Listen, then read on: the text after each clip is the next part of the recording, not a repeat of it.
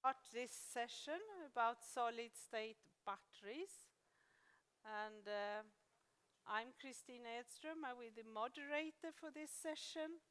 And I'm very happy that we have four. I think the fourth one is coming in. I've seen him today. Four speakers that will tell us with different perspectives on this with solid-state batteries. In April this spring, there was a roadmap on solid-state batteries published by Fraunhofer, and we will hear a discussion by that by Thomas Schmulz from Fraunhofer. We will hear about advanced materials for solid-state batteries from Hikashi Kaga from Umicore.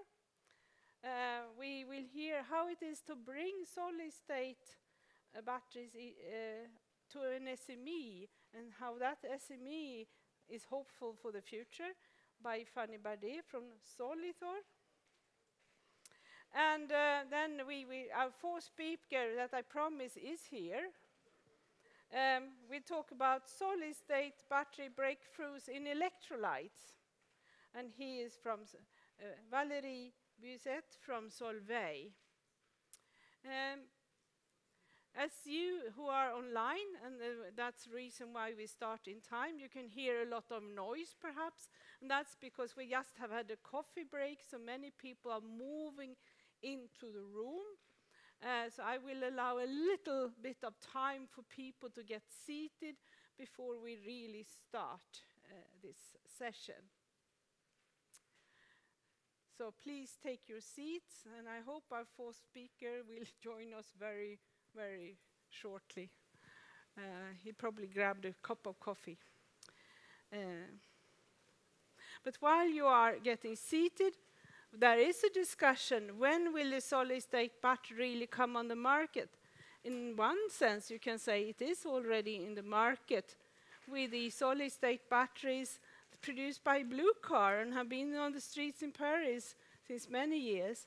But if we look at the new solutions for solid-state batteries with both ceramic electrolytes and hybrid electrolytes, there are hopes to gain even more higher energy content in the solid states of the batteries.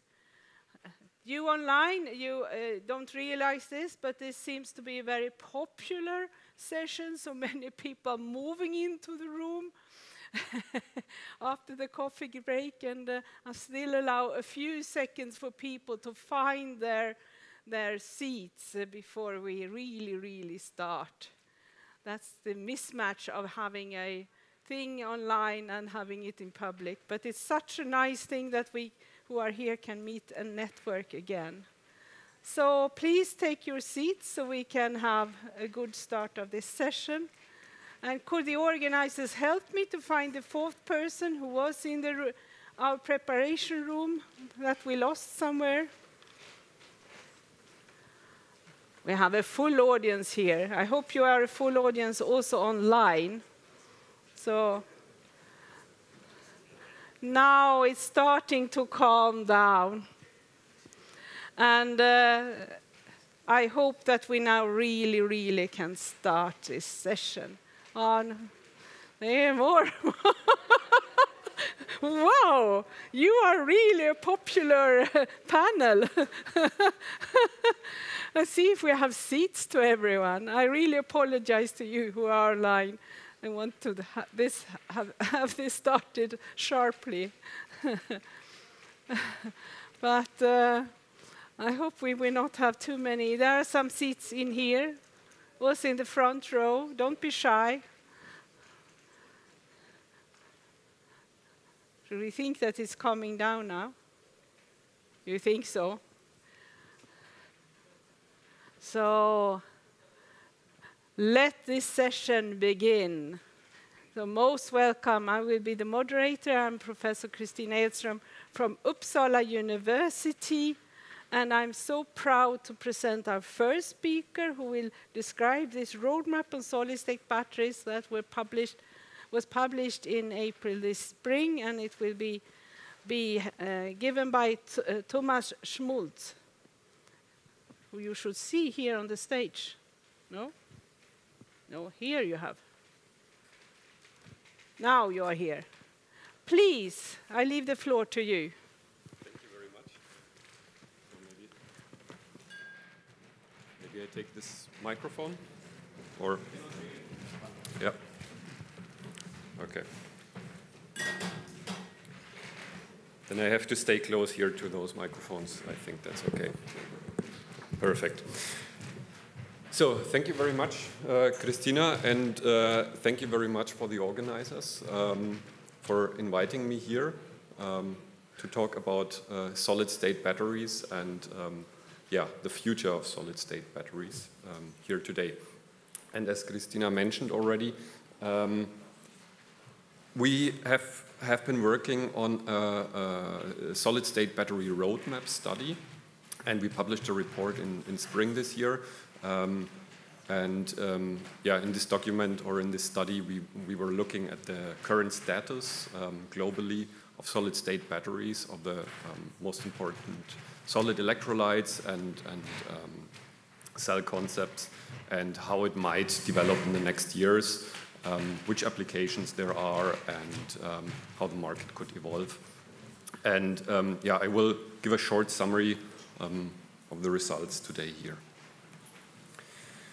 But before talking directly about solid-state batteries, we need to look at the bigger picture, and that is the lithium-ion batteries in general and the market development of lithium-ion batteries, because the liquid electrolyte lithium-ion batteries are the benchmark technology for solid-state batteries, and so we need to have a look at the bigger picture. And we have developed a model on what we think how the market, how the global demand of lithium-ion batteries will develop in the next years.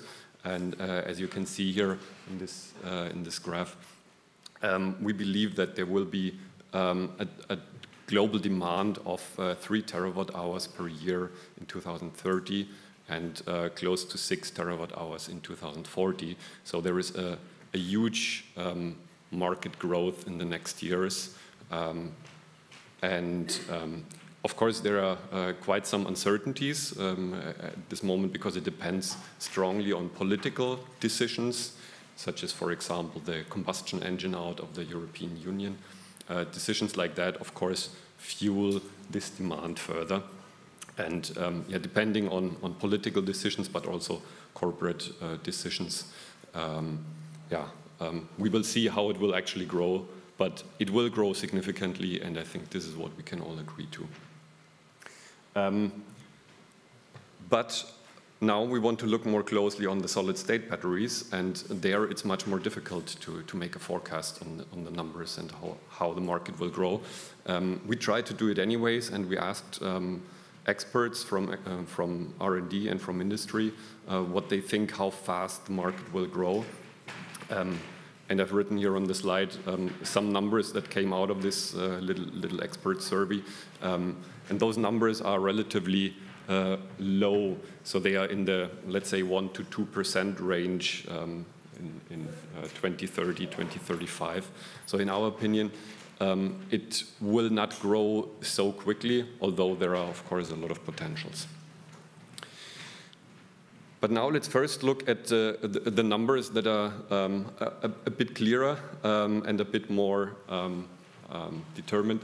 And that is the publication numbers and the patent application numbers on solid-state batteries, so as indicators for research and IP generation and industrialization. And what we can see clearly is that the research increased significantly in the last years. So there is a lot of interest and a lot of R&D going on in the field. What we can see that the European Union, here in blue on the slide, is also quite active and quite good in R&D on solid-state batteries. Can also see that China recently really intensified their R&D efforts. But yeah, and the US as well, but yeah, the European Union is not in a bad position here. When we look on the patent application numbers, this picture is a bit different. So Japan is leading in this, followed by the US, and South Korea and China are also intensifying their efforts here. But the European Union, you can see that the trend, especially in the last few years, is not so promising, I would say. I think we would need to work a little bit on that. So what is actually a solid-state battery? I haven't explained that so far. Well, the structure of a solid-state battery is very similar to a classical lithium-ion battery, but you just replace the liquid electrolyte with a solid ionic conductor, a solid electrolyte.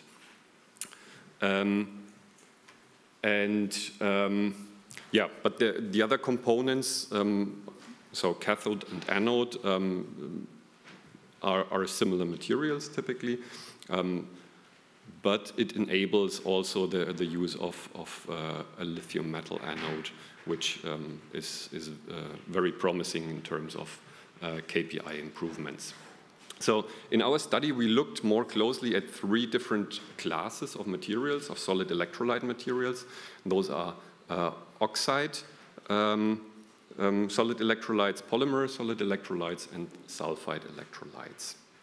And here I want to present some of the most promising cell concepts, so how you could actually assemble a battery cell, a solid-state battery cell, because there are many cathode active materials, many anode active materials, and many solid electrolytes, so there is a wide range of possibilities how to actually build up a battery cell.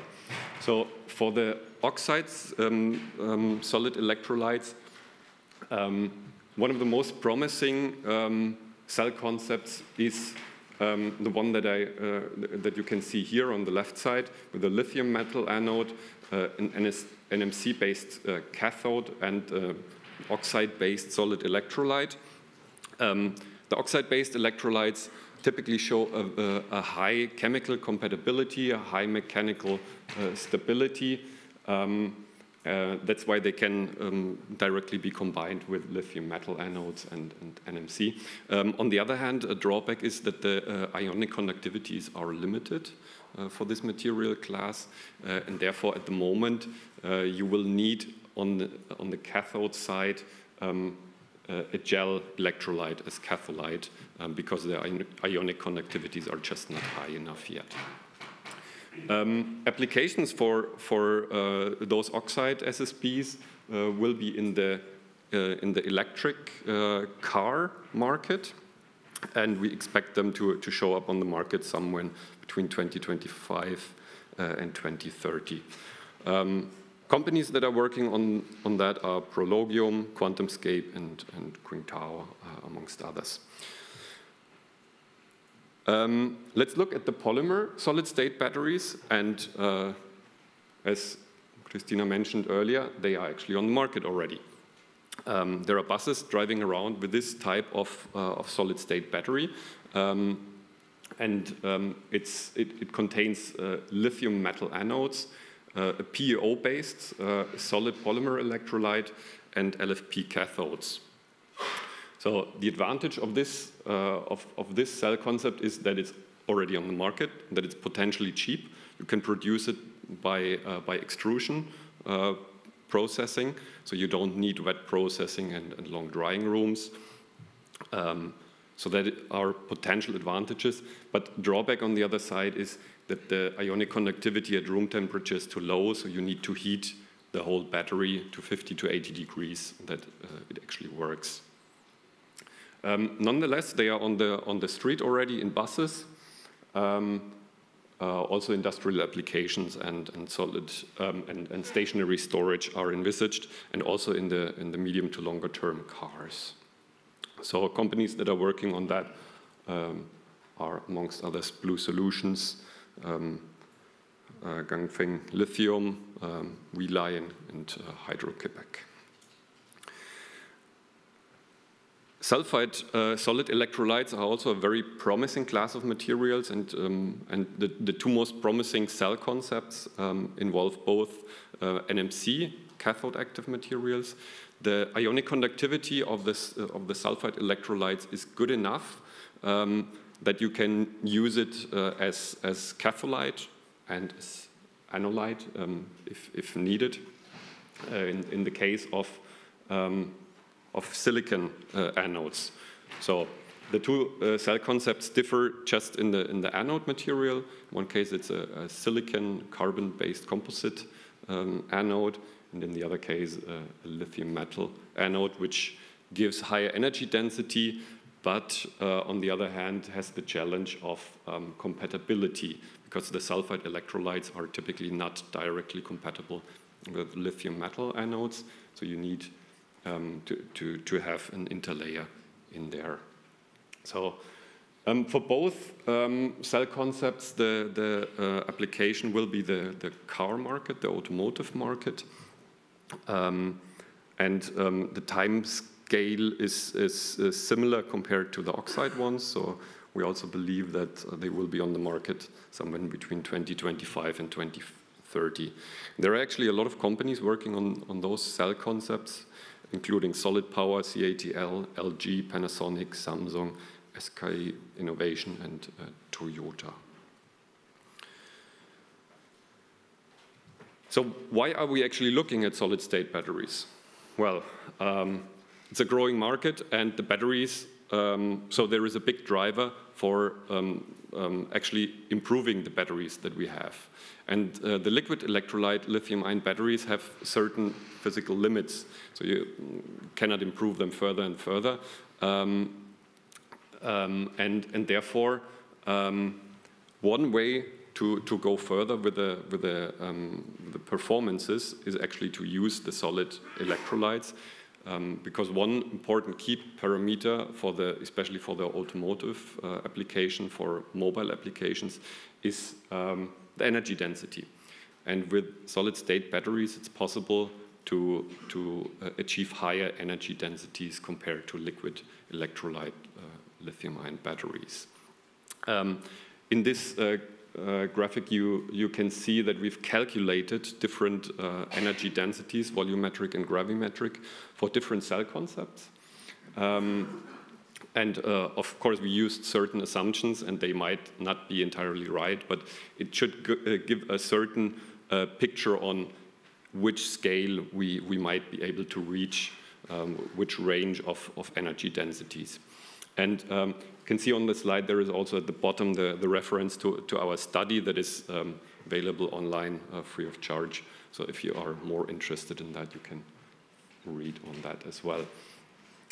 So another very important key performance indicator, what we also heard this morning in the session, is the safety of the battery cells. And at this stage, it's still a bit hard to specifically say the safety will be better or worse, because it's not entirely clear yet which materials will be in the SSBs that come to market. But we have some indications that because of the absence of liquid electrolytes, of this flammable organic liquid, the safety might be actually better, same as for the long-term stability and the lifetime of the batteries, because we think there might be less unwanted side reactions in this entirely solid system compared to a system that contains actually a liquid. Fast charging ability is also for the automotive market interesting, and it is in principle possible for solid-state batteries to be designed for fast charging. But we have to keep in mind that it's not possible to improve all KPIs simultaneously. So you will not have a battery with the highest energy density possible that is also able to fast charge. So you need to have a certain compromise between those KPIs. And what we are seeing is also a diversification of the batteries that are on the market that are designed for specific purposes. So could be a battery that is designed for fast charging and one for very high energy density. Last but not least, the price is very important, and it will most probably initially be higher because of lower volume manufacturing, new processes that will be needed. So looking at the application, the big driver is the automotive market, that is also the main market where we see especially sulfide and oxide-based SSBs. So that will be the main application. Initially, especially the sulfide SSBs could also come to the consumer market because the testing requirements are just less stringent in this market compared to the automotive market. And of course, the polymer SSBs are on the market already. We can see them in buses driving around, and further applications are also envisaged there. The market itself, as I initially said already, the ramp up will be, I wouldn't say slow, but compared to the overall growth of the lithium-ion battery market, it will not reach high percentages of market share in the next years, in our opinion, because it will be initially more expensive. It will require new processes of manufacturing, new materials involved. So initially, it will be more costly, and therefore we also see it initially in the high price segment in the premium market. And with that, I want to thank my colleagues that worked with me on this study together. So thank you very much for that, and of course my institute and the funding agency, which was the Federal Ministry of Education and Research in Germany. And last but not least, thank you very much for your attention.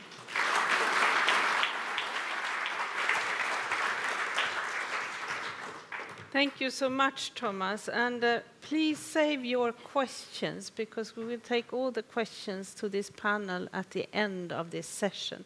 So I will immediately move to our next speaker, who is from Umicore, Hisashi Kaga. It will be a pleasure to hear more about your advanced materials. Okay, good. Thank you very much, and I'm Hisashi Kaga. I'm coming from Umicore. Especially, I'm a director and the program director of corporate R&D within Umicore. And actually, within Umicore, we have a different program, like let's say Horizon 1, 2, and 3. And basically, I'm responsible for Horizon 2 and Horizon 3. That's why I'm going to talk about advanced cathode material for solid-state battery.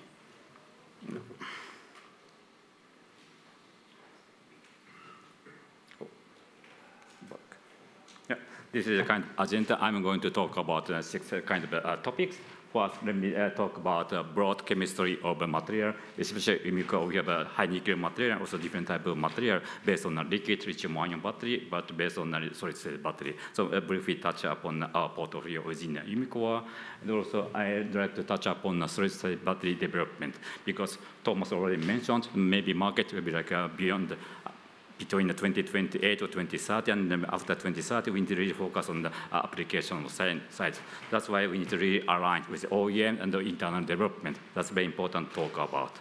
And the next step is, what does that mean for cathode material for solid-state battery? Because we especially have a different requirement other than liquid lithium-ion battery. We need to really think about combination between the cathode and electrolyte material, meaning we're talking about cathode. Always interface between the cathode and the electrolyte is very important to further increase activity, also maybe a cycle life. That's very important. Then we talk about building block within Umicore, because we have different type of chemistry, coating, technology, morphology, and also that's very important to combination of all those kind of stuff. That's what I will touch upon. Then material development, very important, because again, as I mentioned, cathode is very important to understand interface between the cathode and electrolyte. I'm going to give you some example based on nickel NMC62 or nickel 80% composition. And then also I'd like to touch upon the application side of things, because anyway, so based on the coin cell pellet cell doesn't work, you need to have like a large amount of like cell, like let's say 1 ampere, even like 5 ampere. That's very important to understand the potential of a solid-state battery application. That's the my agenda. Okay, this is the kind of roadmap. I would say that 2x2 metrics. If you look at the short and mid-term, and the mid-term to long-term, this is like a time horizon. At the same time, if you look at different perspectives, like design to performance, also design to cost, we have a 2x2 metrics. If you look at today, people really working on the nickel content of 60% or 80%. Beyond that, people looking for more nickel content. That's a design to performance. Then also we have touched upon, not today, but we are working on the silicon anode material to further increase energy density. Our target is more than 300, maybe 400 watt-hour per kg. That's a target for our material. And then if you look at the cost to performance, and we have like a really manganese-rich type of material we call HLM internally. Highly jet manganese material, we really have like more than 60%, 70% manganese, while we can reduce cobalt content and nickel content, because currently market is very important, especially for metal price is very high. That's why we have different pathway. Then, if you look at the mid-term and the long-term, maybe especially for high nickel material, we are working on a special coating technology based on SSP material. That's very important for us. That's the main topics today. And also, we are working on sulfide-based cathode material. That's beyond 2030. But maybe it's quite far away from the market today. Also, we are working on sodium-ion battery application, because the lithium price is very important and also picking up a lot. That's why, just in case, we're really working on the sodium-ion-based material. That's kind of a roadmap within Umicore. Okay, this is a kind of SSP development roadmap. And Thomas already mentioned, especially the market size for SSB would be happened after 28 or 29. Also depends on what kind of solid-state battery you're talking about. If talking about semi-solid or polymer cell, that's already maybe start would be 26 or 27. That's why now we are R&D phase, also qualification phase. So in the coming 1 year, 2 years, our material will be qualified by customer side, and then we can provide material after 25, 26. That's a timeline. But if you look at the solid sulfide-based application, R&D is still ongoing. Especially qualification will be taking place in 25, 26, and we try to provide all material to customer side after 27, 28. That's very well aligned between our company, also OEM and battery manufacturer. That's a kind of a timeline for solid-state battery application. And what is important, again, of course, cathode is very important to increase activity, but also, as I mentioned, cathode. Cathode is meaning combination between a cathode and electrolyte is very important. I can touch upon that briefly. And also, on June 22nd, we already made announcement. We collaborate with Idemitsu, who is a supplier of electrolyte material. We try to make a nice cathode material to increase our activity. Then, also important thing is you need to talk to OEM. So we need to well align OEM, because we need to talk the same language, what they speak. That's why we have a lot of collaboration with OEM, battery manufacturer, to align, especially timeline and the method. That's really important to align, to understand, to further accelerate R&D activity. Okay, this is a kind of a cathode development, because if you look at the cathode material, you need to develop core technology, also coating technology. For core technology, you need to have like a doping, also that's very important. Also morphology is very important. The primary particle size is very important to really understand or further reduce DCR. And if you look at the coating technology, so it depends on what kind of electrolyte material you can use. Based on the polymer cell, based on the sulfide, we need to have a special coating. Also, you need to really think about the thickness of coating or different type of material. That's very important to understand, because we have a lot of requirement from customer, especially OEM. If talking about high voltage application, we're talking about more than 4.35 or 4.4 voltage application. We need special coating. That's very important. Also, depends on the power cell, hard prismatic cell, requirement completely different. We can play with the core technology, also coating technology, to apply all application. Especially SSB is very important to apply coating technology. Okay. Yeah, that's a kind of a building block within Umicore material. Okay, first you need to look at the cathode composition based on the nickel component, 60%, 70%, 80%, even like 90%. That's a kind of portfolio. And then within the kind of chemistry, we have a different morphology, like a polycrystalline, monocrystalline. That's very important to combine with this kind of aspect. And on top, particle size is very important because people are asking us like a large particle size or even like a bimodular particle size. Combination between the small particle size, larger particle size make it happen to further increase energy density. On top, coatings, again, very important, based on the polymer cell oxide process, also sulfide material. We complete different coating technology or coating material. So having a combination of NMC material, crystallinity, also particle size, and coating, we can more than like 100 species to provide a customer size. It's really kind of tailor-made solution to customer size. And maybe one example would be, if you look at the light up the figure, that's based on the polymer type SSB. Okay, if we don't have any coating technology on top of custom material, cycle life is really bad. But once having a special coating only for polymer technology, you can further increase the cycle life. That's the situation right now. And then also, I'd like to touch upon the sulfide-based cathode material. If you look at the right bottom, that's based on the cathode material and also sulfide-based material. And it's very difficult to see, but anyway, so we have a very good result based on solid-state battery. Also, this is compatible with the liquid-based technology. So our technology is quite good to reach more than 200 milliampere per gram with the sulfide-based material. That's kind of a portfolio we already developed internally. Okay. This is kind of a testing application, as I mentioned, like to make a coin cell doesn't work. At least you have like a large cell format, maybe 1 ampere cell to really understand characterization of material itself. And then on top, we have a really good technology both on the material characterization and as well as cell application. That's very important. And maybe we can not touch upon it in detail, but at least combination of characterization and application side, you can really extract performance from all solid battery application, especially cathode point of view. That's very important for us. Okay, this is a kind of take home the message. As I mentioned, first you need to well align the OEM and what kind of requirements they're asking and what kind of electrolytes they use. And also timeline is very important because cathode material is quite easy to adapt to the different particle size, morphology, and the coating technology. But at the same time, you need to think about really combination between the cathode and the electrolyte. It's called cathode. That's a key technology based on sulfide material. That's very important to talk about. So that's why, based on the requirement from customer side, we really have a building block internally to adapt this kind of tailor-made method to provide all material to customer side. That's our target. And then I think this is the last slide to give to you. And then I can maybe answer as much as possible during a panel discussion. Okay? Thank you very much.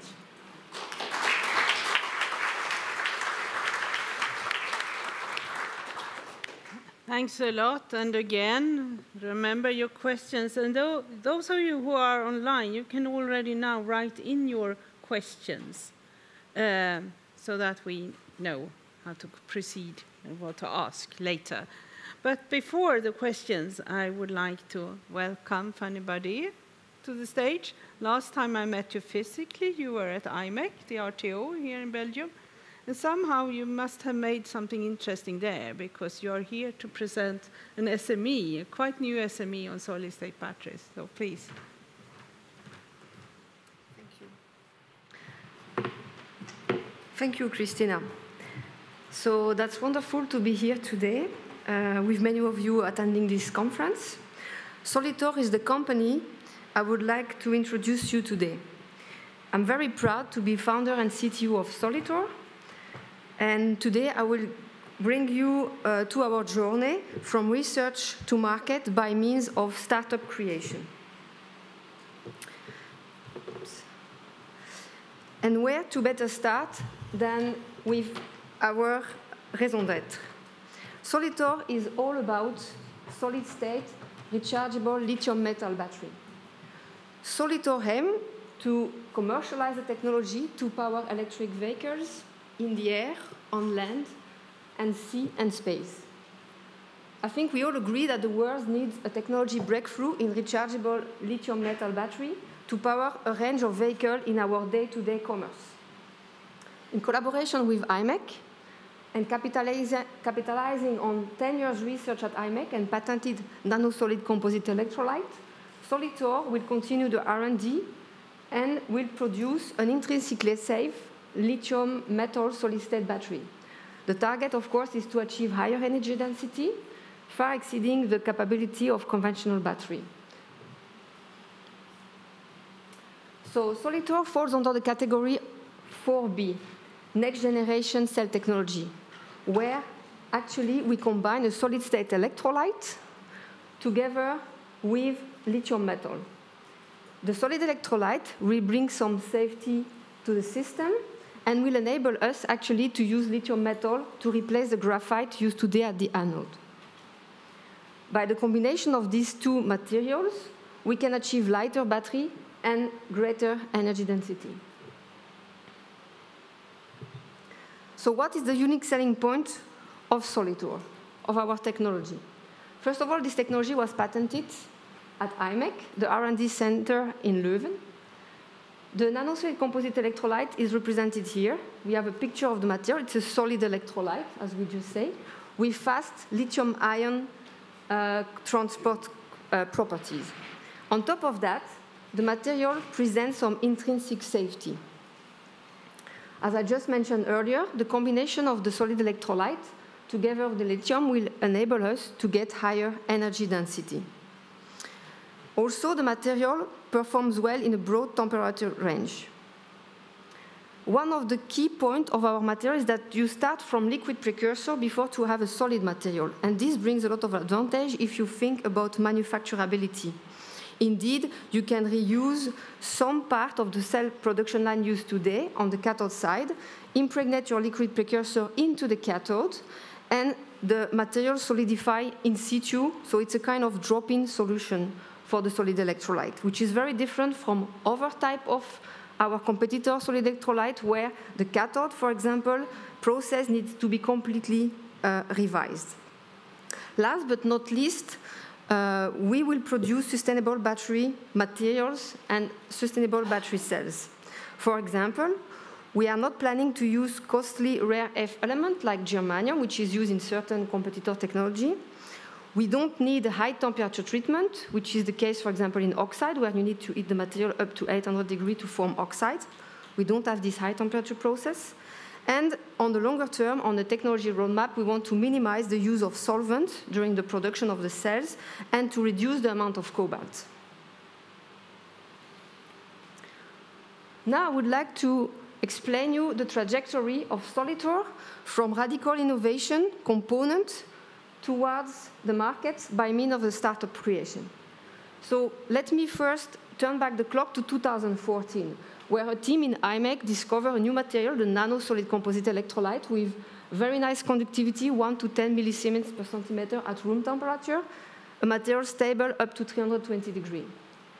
After having demonstrated the process and built and assembled the first coin cell, this happened during the period 2016 to 2018.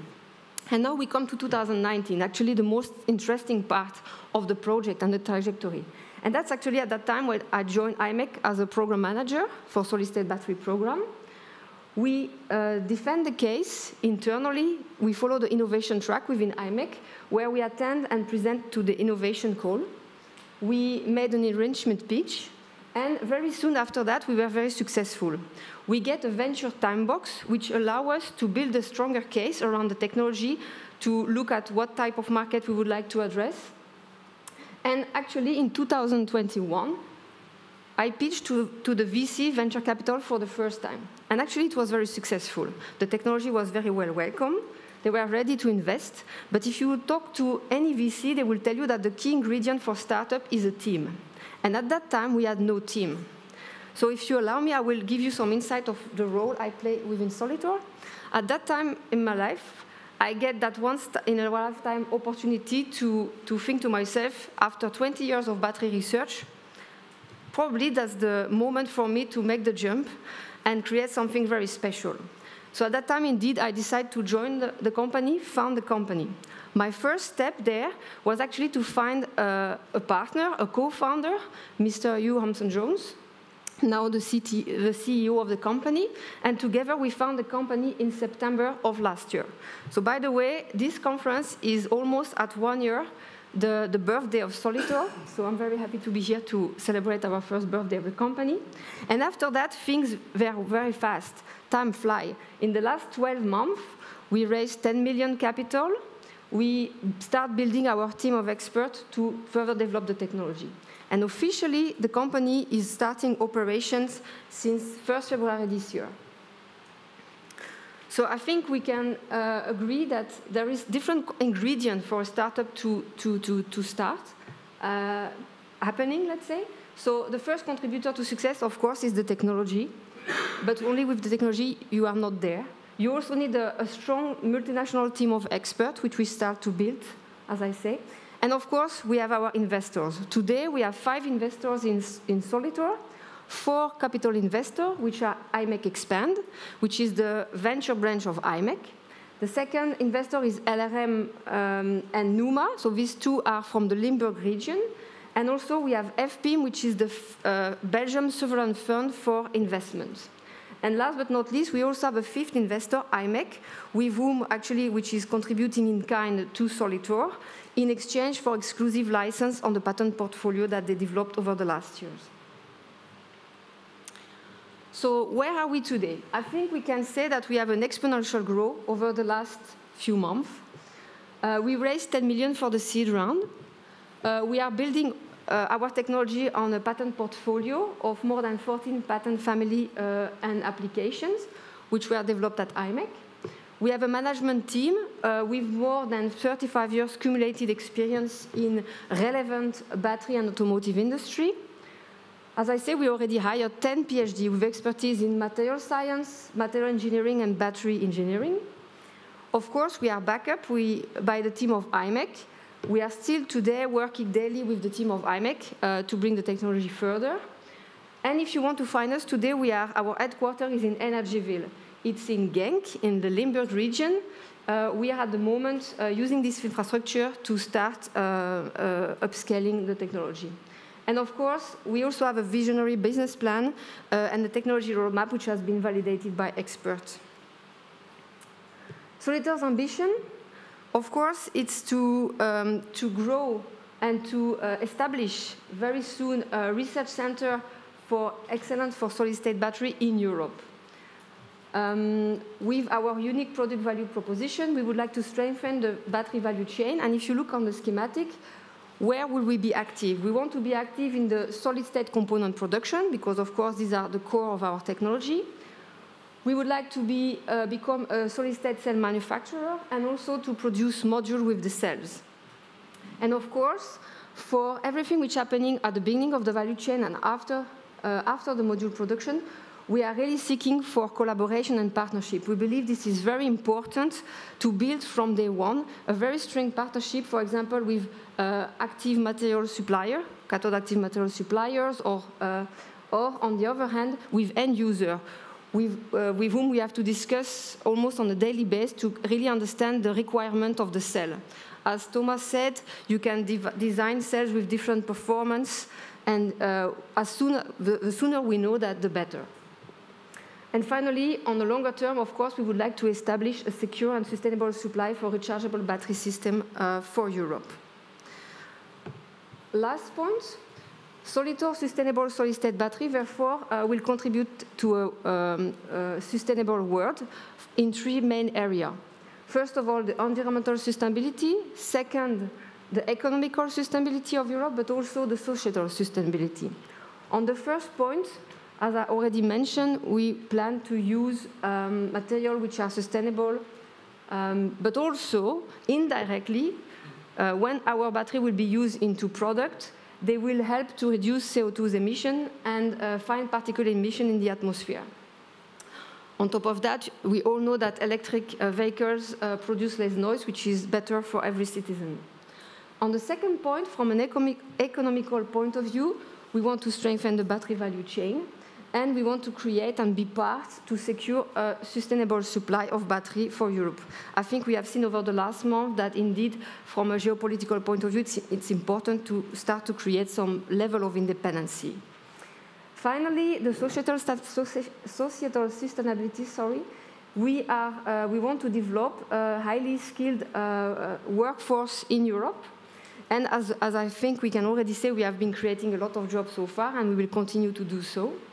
So if you are passionate about science and want to put the science into real products to the market, please join us. You are very welcome. And with that, I would like to thank you. It has been a great pleasure to be here today. And thank you very much.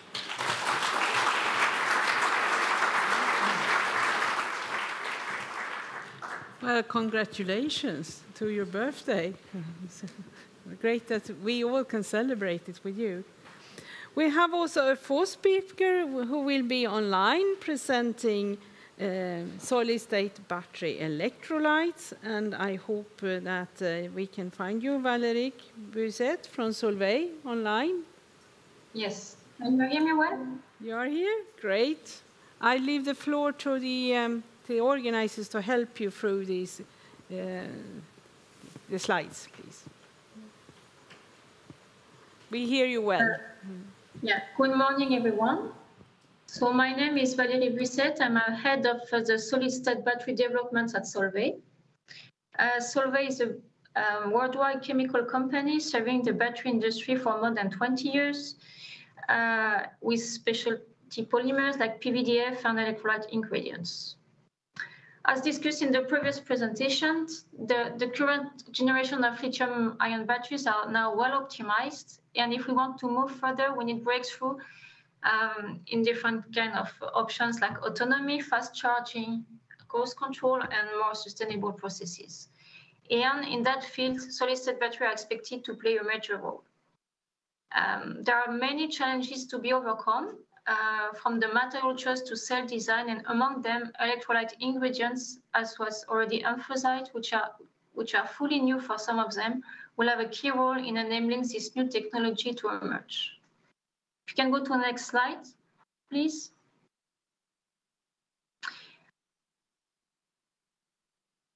Yes, thanks. So indeed, more performant battery designs need breakthrough in the development of electrolyte ingredients. So moving from Gen 2 to Gen 3 batteries is already a move in, I would say, new additives in the electrolyte formulation or better improved binders to really enable the use of better cathode, better anode, etc. For solid-state battery, this is another gap. The aim is to target energy density in the range of 300 to 500 Wh/kg. And several designs are envisaged, but most of them require major innovation in ionic conductors and polymers. Considering these challenges, we see, I would say, the rise in EV markets in 27 to 28, as was already said. And yet, as the challenge is so high, that might be intermediate generation that can be so-called semi-solid battery that can emerge to bridge the gap in terms of performance and timing. If you go to next slide.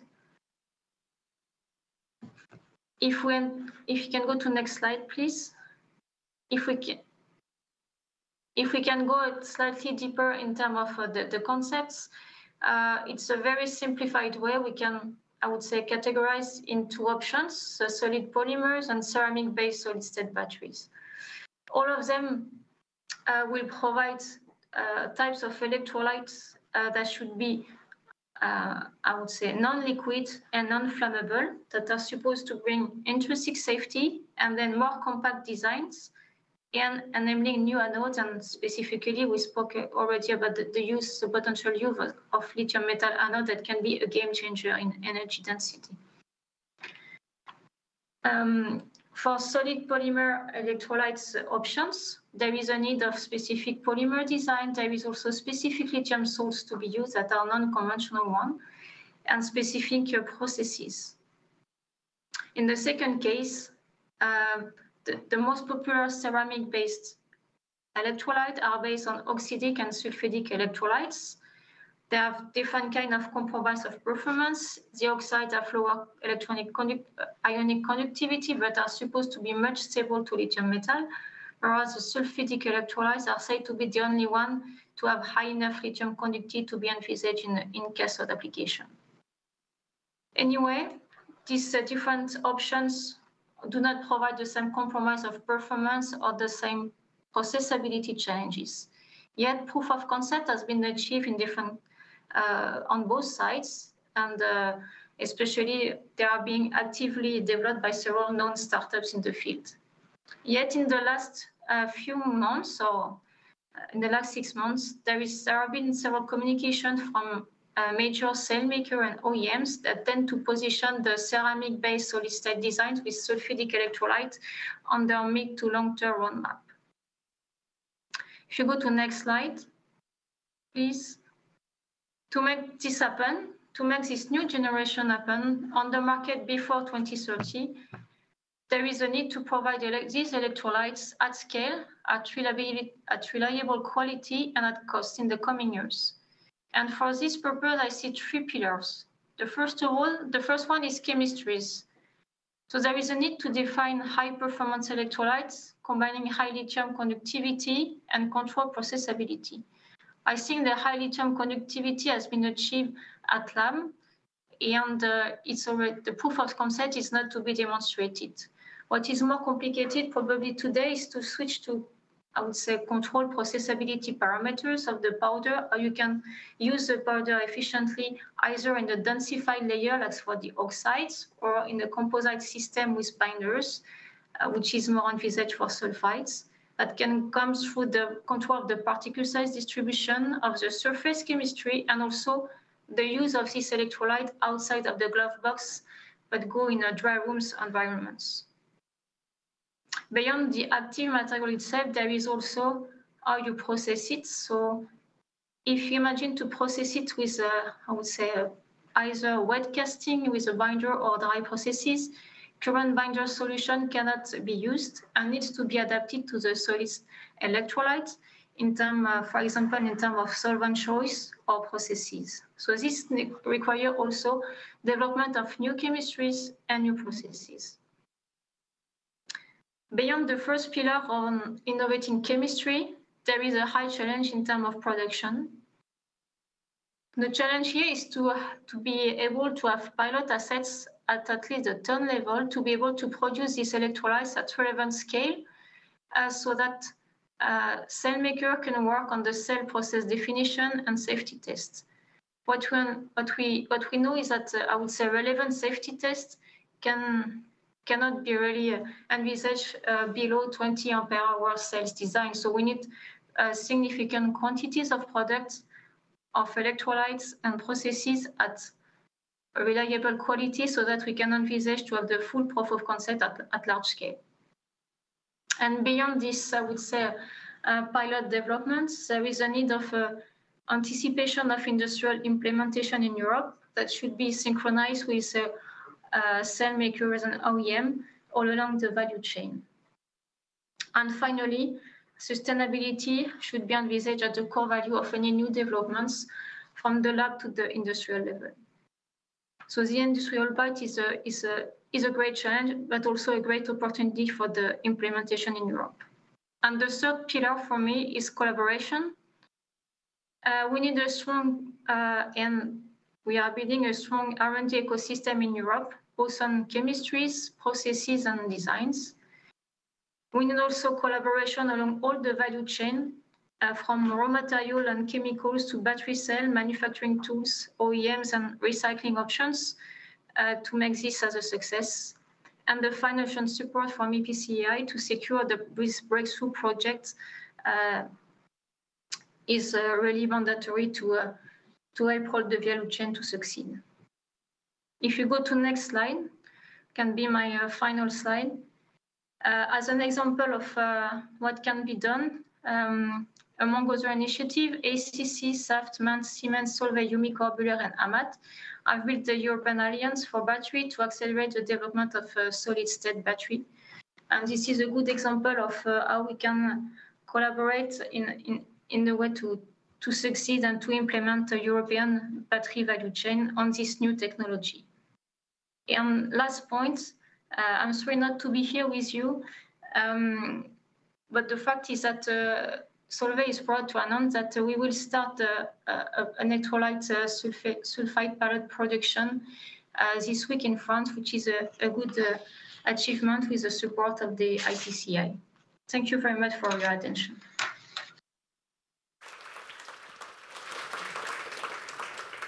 Thank you, Valerie, and thank you all speakers. I think we now can start a question and discussion. And you who are online, you are welcome to write your questions. I will pick them up here.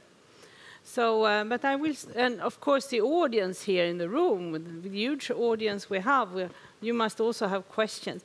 But I will start myself. I will start where you were, Thomas, and you are also touching upon it, Valerie. And that is, you said in your roadmap that Europe is quite weak. We are not really performing the way we should in this area. Is that, do I interpret it correctly? While Valerie more talked about the need to really collaborate in Europe. So what is your take on this? And I like your comments from the panel. Well, I think the research base in Europe is not bad, actually. We have a lot of good people, like you, for example, who are good in academic research and producing very interesting and good results. But I think in Europe, what we need to work on a bit more is to bring those results then finally on the market. So to create IP, not only publish publications, but create IP, make patents, and start companies. So we should follow a bit more the example of Fanny, I guess. Would you like to follow up on that, please? I think I agree with the comment that research is very developed in Europe. I've been myself in a large car industry for 15 years. And I think the gap between the end user and the academia was a long time not bridged.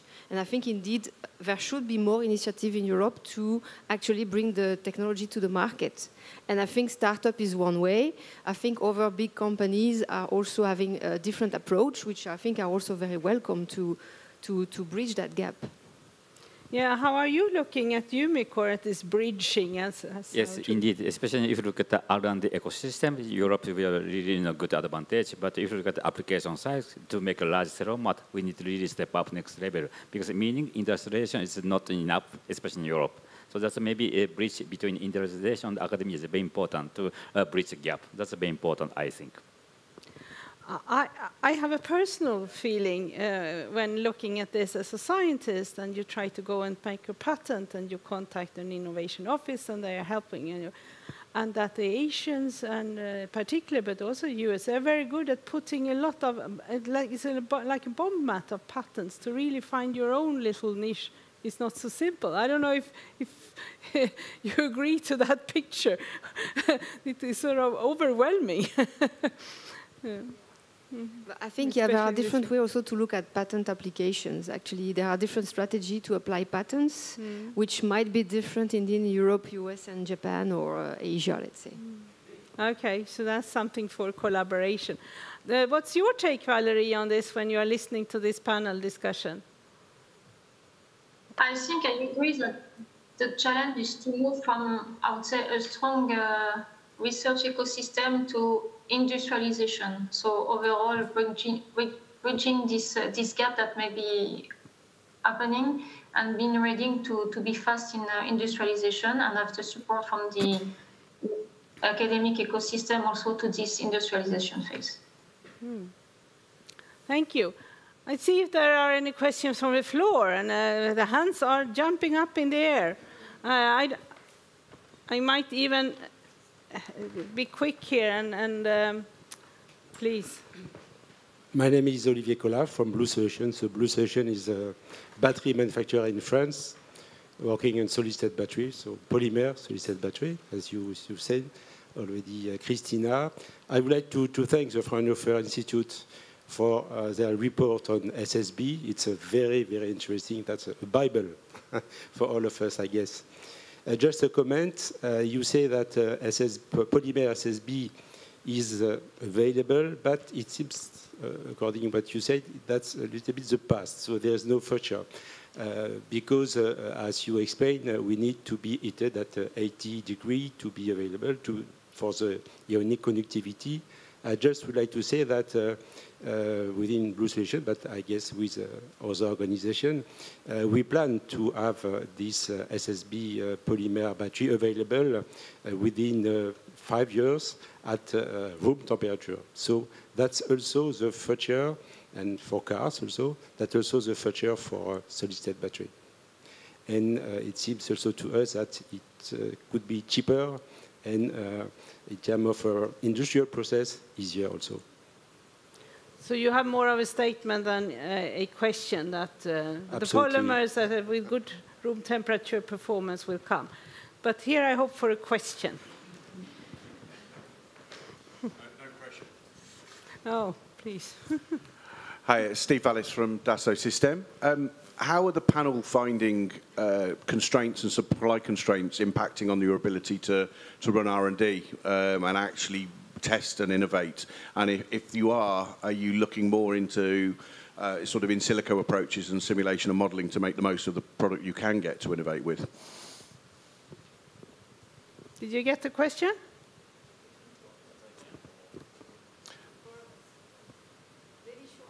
Okay. Yeah, are you finding any issues with supply constraints to be able to innovate in a lab? And are you using any alternative sort of solutions in terms of simulation and in silico testing to innovate with? I think indeed when we have new material and we want to produce new material, we have to make sure we can get some supply. And that's where partnership is super important from the day one. Because, yeah, obviously, as was said by Valérie, you need to increase the capacity of the cell, so you are quickly needing to upscale the materials. So I would say the sooner you start your partnership with the suppliers of raw material, the better.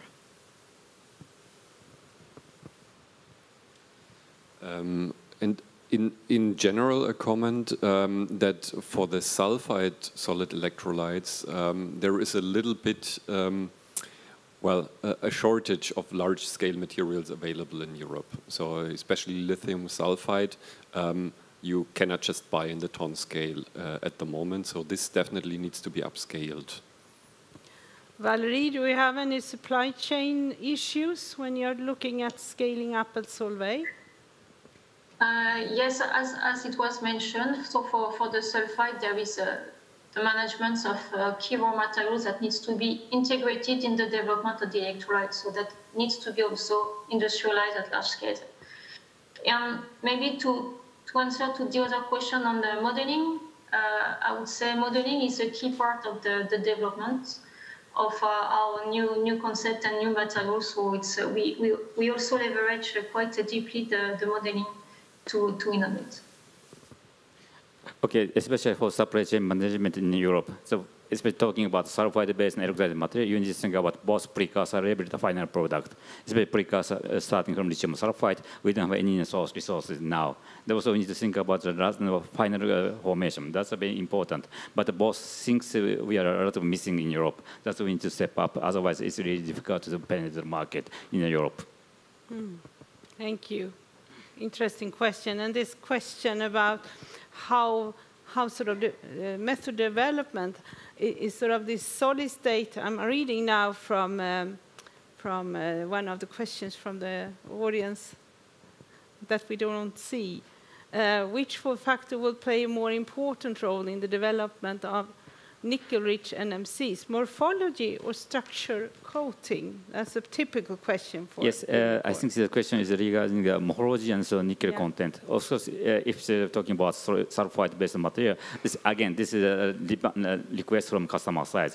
If you think about cathode material and you need to combine the electrolyte material, then the material might be different composition. So we need to really tailor-made between the two materials. So this takes time. But there's not only one solution. At least I think a variety of solutions depends on nickel content, coating, also sulfide material. That's the situation right now. That's why we have a variety of portfolio within Umicore to apply those kind of requests from customer side.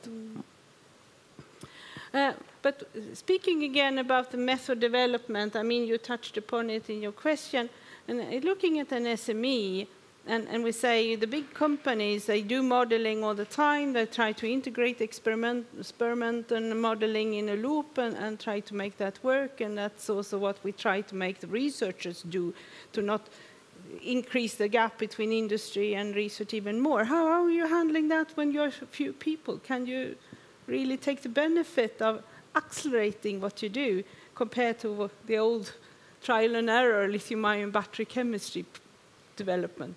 Yeah, I think we are much more, I would say, than in classical academia, relying a lot on planning of experiment and fail-fast approach, that you have to try several different combinations and very soon decide if one path is the right one or not. So the fail-fast approach is really something we have to implement, and it's a complete switch in mind for researchers also to adapt to that way of working. So.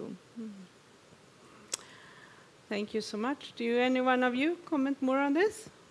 Otherwise, I have another question from our audience online. What is the biggest challenge in developing new electrolytes for solid-state batteries? Cost, scalability, or quality? Who would like to answer? Yeah, you can answer. No, actually, I'm not a specialist for electrolyte material, but anyways, as I mentioned, cathode is very important, combination of cathode electrolyte, and how we really find good matching between the two materials. So interface is very important. But for electrolyte material develop itself, maybe better to ask people from Solvay. Yes, Valerie, this question was thrown to you. What do you think? Cost, scalability, or quality? Yeah, in terms of quality, as it was mentioned, the key point is to match with other components of the cell. So this is a key point, and to match, I would say, large-scale processes. So there is two key points on the quality, which to my sense are not solved yet and needs to be solved. And then, of course, the scalability, not the scalability, but investing in large-scale assets in Europe is a challenge also. I would say as a second order, but today we are still at, I would say, optimizing the best overall system in terms of process and interfaces. Okay, I open for the audience. Yeah, hi there. Aidan Cronin, Siemens Gamesa Renewable Energy. Last week, the Financial Times had an article saying that we should dampen our expectations on the arrival of solid-state lithium batteries. When, I mean, I know it's only a thumbsuck, when do you expect to be able to deliver on mainstream in terms of solid-state? Well, it depends a bit on what you mean with mainstream. So we expect it in the premium market, so that you can actually go to your I don't know, maybe Porsche dealer and buy it in a car before 2030. This we expect, yes. But if you're talking about when you will find it in a Fiat Cinquecento, this I think will be further down the future roadmap. So I think it will take quite some time until the solid-state batteries are on the automotive market are cheap enough to compete actually with the liquid electrolyte versions, so that they will really go to the mass market. That's our expectation, or what we think. Well, Valerie, what's your take on this? Do we have too high expectations? Should we try to...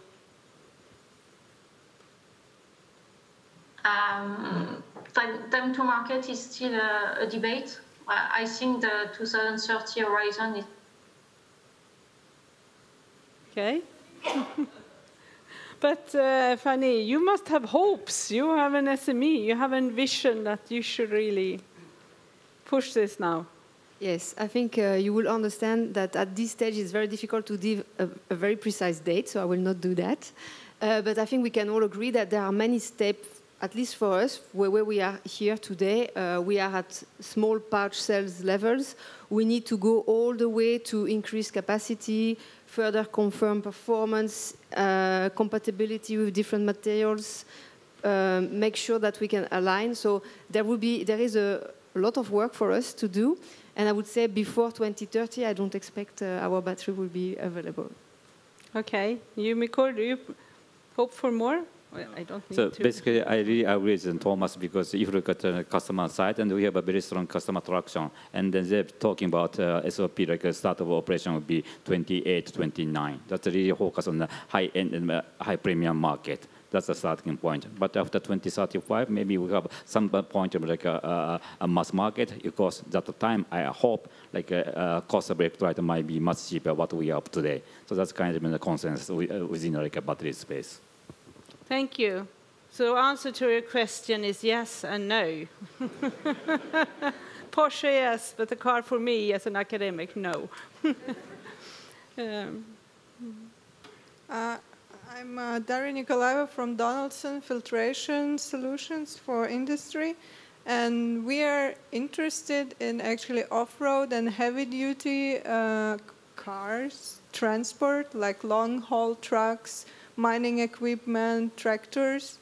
Do you see any possibility for this battery in these applications? Because what we are looking at, high energy densities, longer distances at lower weight of the battery, because this is what affects our applications. Is there any date these batteries are going to start for this kind of equipment? Well, I guess you need to talk to the companies that will start to produce those batteries and make a business case out of it. And then it might be actually that this market can be successful. But I think at the moment the main driver is just the automotive market, because those are the biggest numbers currently. And the investors are also often coming from the automotive side. But in principle, I think that could be an interesting market as well. But do you have any comments on Scania starting a truck with a lithium-ion battery last year for long-haul trucking in Europe? So they have a distance of 250 kilometers on the normal lithium-ion, and considering your energy density, they could produce a truck which is more interesting for continental transport, for example. Do you have considered this in your report or any other studies you're conducting? Yes, I agree. It is definitely more interesting, but there are just different business cases. So either you can design the battery that you can really drive 500 kilometers, but then you have to think about, is that really what the customer needs, or would they rather need a truck that you can recharge quickly, and that goes less long. So I think here it's again very important that the different sectors, the different people in the value chain talk to each other. What do you actually need for this specific application, and what can the battery deliver? And as I said before, I think we will see a diversification of the battery industry. And there will be batteries that will be designed for trucks. I'm pretty sure about that. And there will be batteries that will be designed for our small cars that we are driving around with. And that they will not look identical, most probably. But at the moment, the biggest cost reductions that are coming are because of the upscaling of the automotive batteries. So this we also need to bear in mind, that the cost also always depends a bit on the scale in which the batteries are being produced.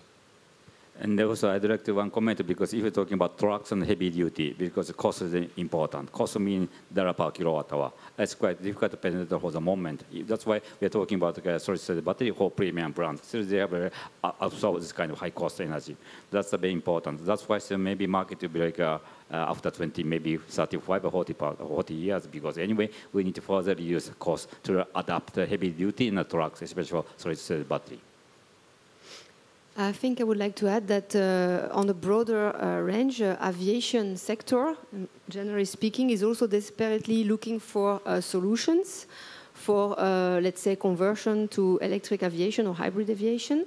So that's one other market where actually the cost constraint might be less of a problem, I would say, than maybe for car industry. And another type of application we can thought of as an initiate market for solid-state battery might be also submarine and this kind of application, where again, the cost structure and the cost constraint are much less than on automotive. I will let first a question from from our digital, our present but not visible friends. We have a question perfect for you, Valerie. What is your bet? Oxides, polymer, or sulfide?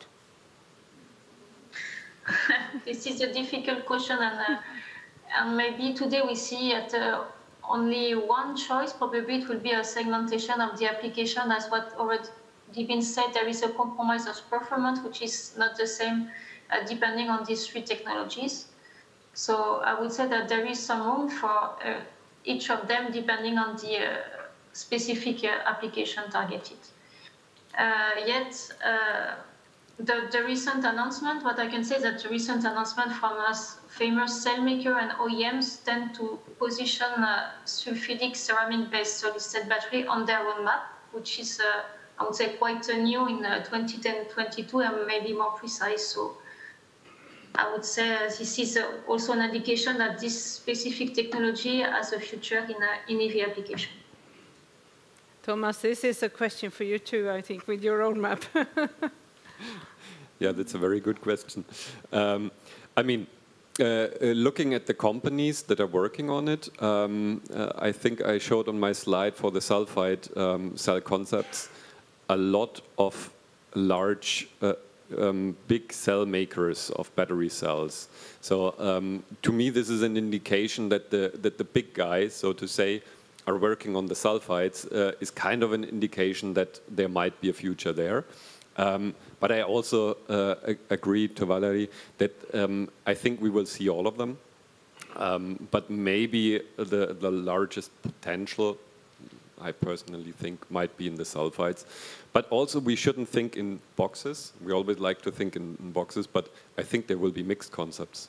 Because I think you will use the oxide materials because of their high chemical stability as interlayers, as coatings. The sulfides are very good for their high ionic conductivity. So they might be used in other concepts as catholyte material, for example. So I think there will be a big variety of hybrid systems as well. And what would you think? Do you know a lot about the cathode? And you just mentioned how important the interface to the electrolyte. Indeed. What is your dream electrolyte? Of course, it depends on the market. It depends on the region. If you look at Japan and North America, they really focus on sulfide-based electrolyte material for sure. But at the same time, it depends on the market size. People are looking for oxide. So anyway, there's a lot of dependent application size. But I would say main driver would be based on sulfide. That's if you look at OEM and also battery manufacturer, they're really looking for sulfide-based material for the moment. But we don't know this is the kind of winner technology or not. So we need to still wait until maybe 2030. Yeah. Okay, thank you. Now we have questions from the audience. We waited long for asking this question. Yeah, hello everyone. I'm Sammy from Boat Recycling. We are a technology provider for recycling.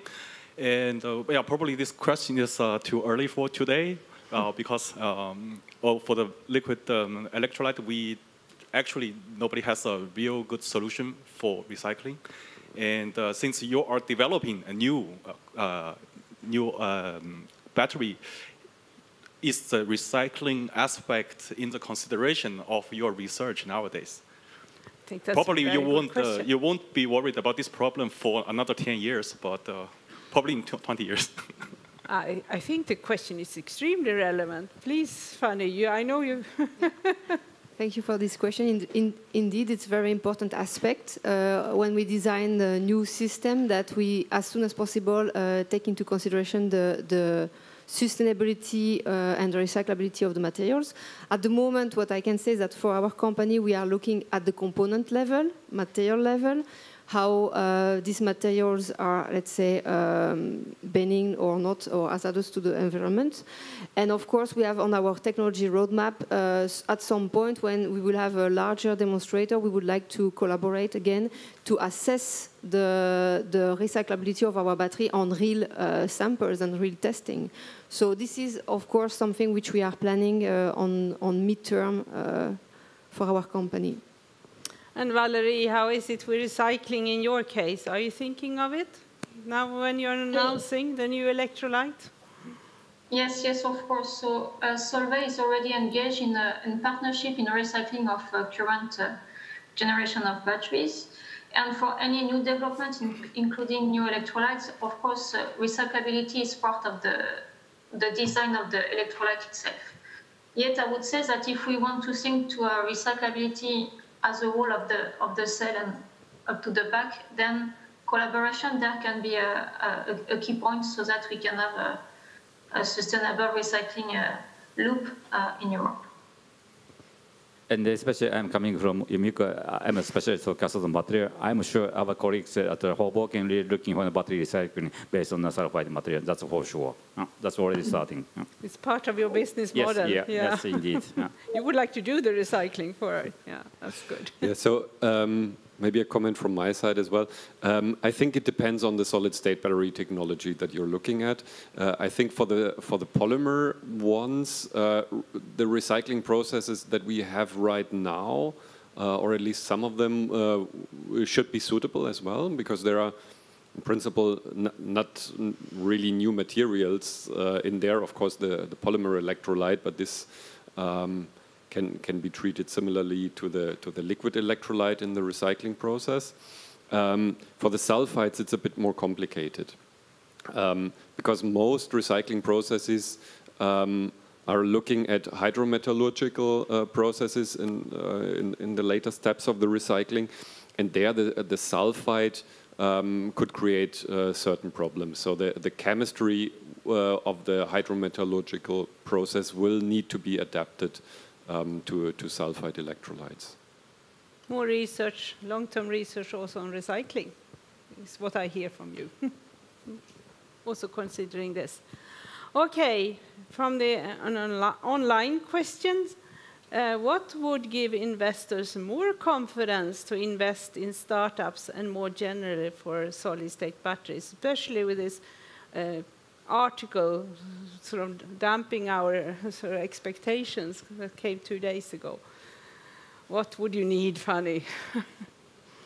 I think when we talk to investors, as I mentioned in my presentation, the team is very important. I mean, there are 3 main components. The team is important, the technology, of course, and what's your relation to the value chain. Honestly, they are really asking, okay, do you have already contacts with key suppliers? How will you provide the material? Are you sure you can produce enough? So these are questions the investors are asking very often.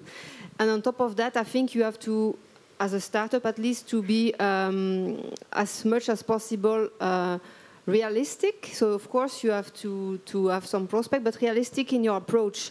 You have to, for example, one choice we made at the moment is to leverage on the facility which is already there, because for a startup it's difficult, I would say, to start building a full lab. But so now in the first stage we leverage on the battery laboratory in Energyville.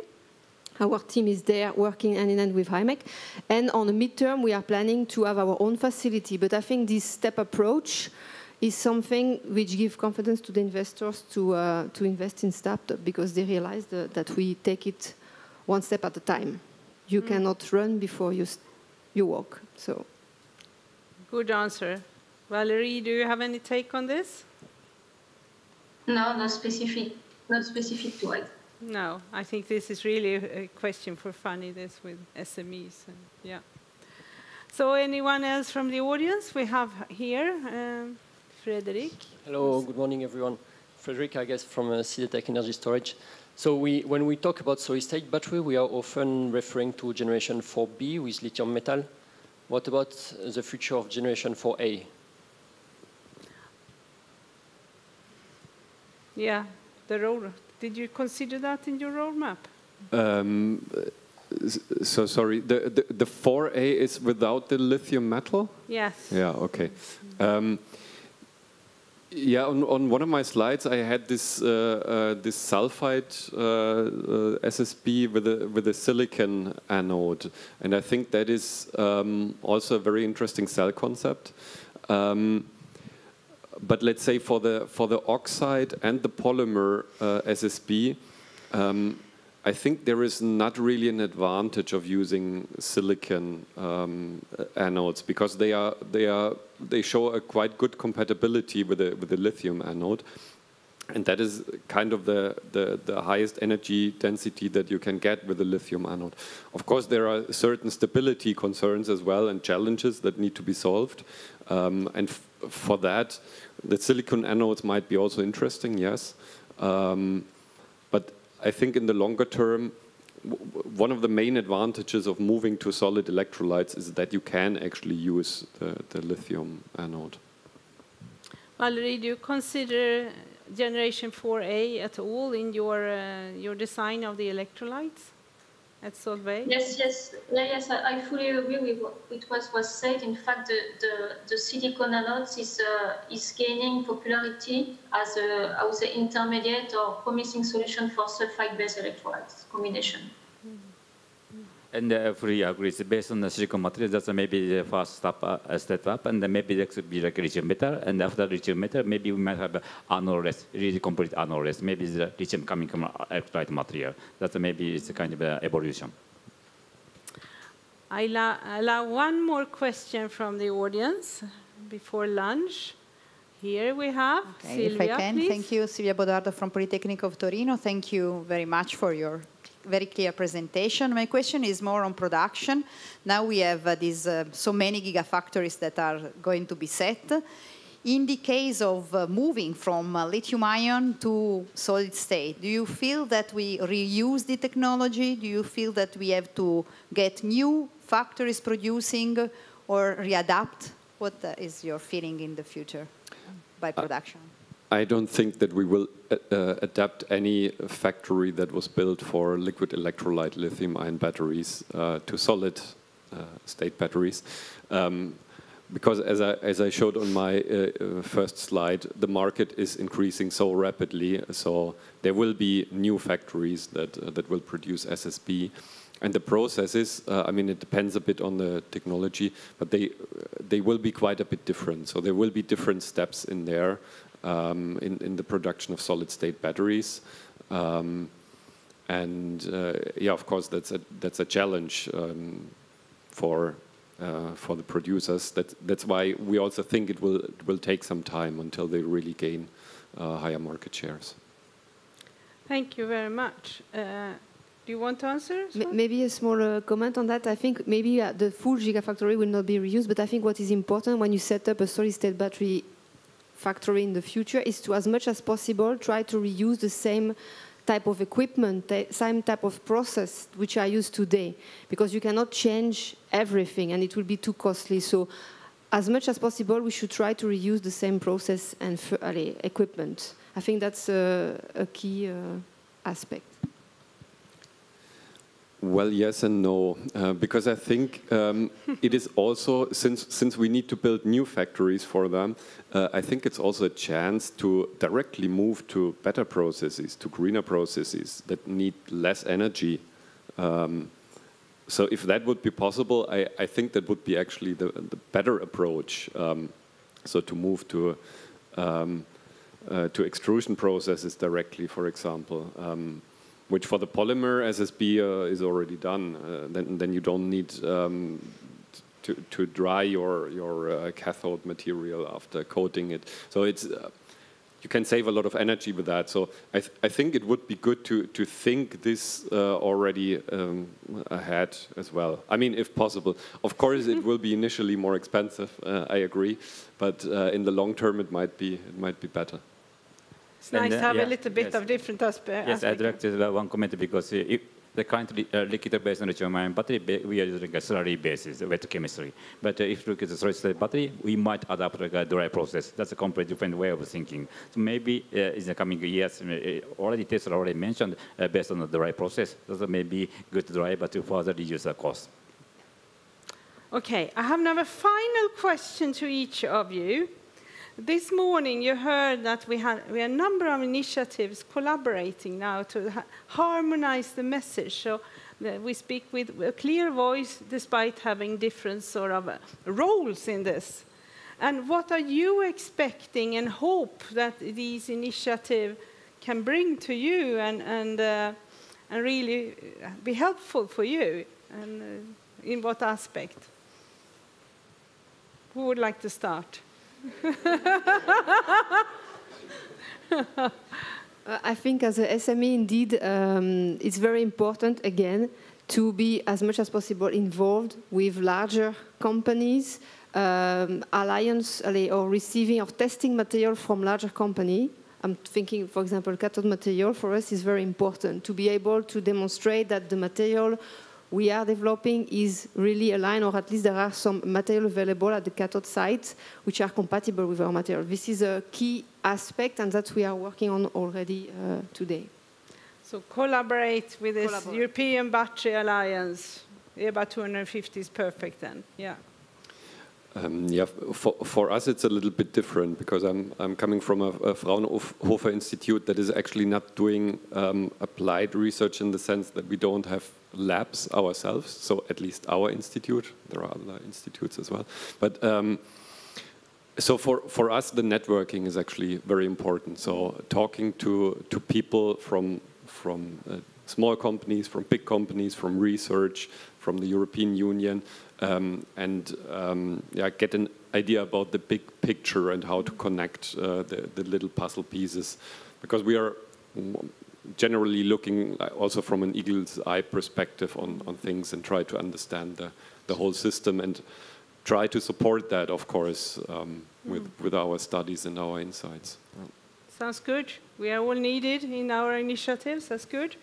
And for you, Mikor, what would you dream of having? Actually, you already made the announcement of the collaboration with Volkswagen ACC. That's a collaboration is very important. First, you need to talk to an OEM and really understand what they need, when, by when. That's very important. Otherwise, we can't develop the material. That's why further collaboration with the OEM and also different material suppliers is very important. Maybe we might collaborate with the survey because we have a part of an initiative. So that's very important to really collaborate with the vertical and the horizontal. That's very important. I thought you would also say, we need the academic to give you competences, skilled people. We are competing about it, aren't we? Valerie, you will have the last word of this session. So what are you hoping? Yes, thank you. So I think I already emphasized this several times, that the collaboration in the ecosystem is very important. We have already some, I would say, collaboration in place and some funding support from the Europe, which is very important.